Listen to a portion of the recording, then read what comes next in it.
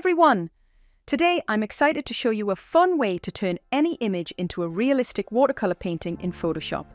We'll be playing around with some built-in filters to set the foundation, and then we'll finish it off with a paper texture and some watercolor brush strokes. Ready? Let's dive in.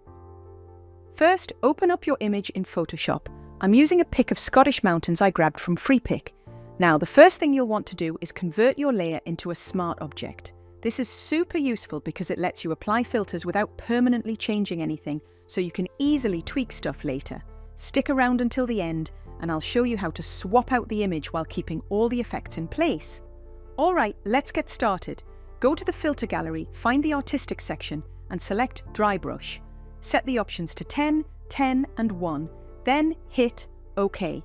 Now we're going to add another filter, but don't just click Filter Gallery again, or it'll reapply the last effect. Instead, choose the regular Filter Gallery option, pick Cut Out, and hit OK with the default settings, 5, 4, 1.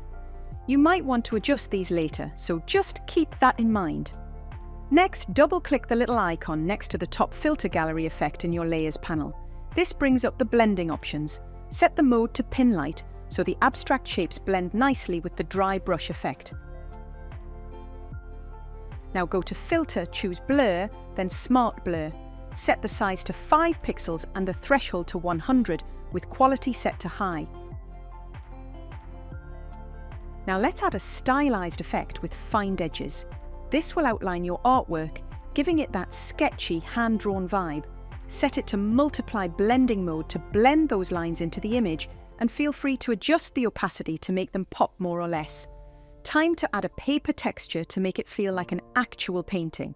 You can grab a free one from the link in the description, open it, copy it, then paste it onto a new layer over your image. Use Command+T or Control+T for Windows to transform it and fit it to your canvas.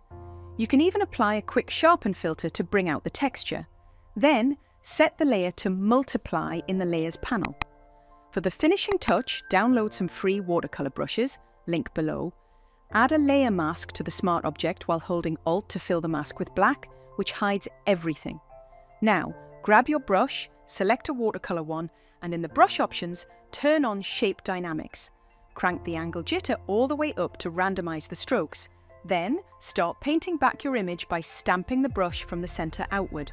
Play around with different brushes to keep it interesting and leave a bit of a border to create that soft faded look. And here's the magic of smart objects. Double-click the layer thumbnail to edit its contents, swap in a new image, save, and close it. The watercolor effect will automatically apply to the new image. Super easy.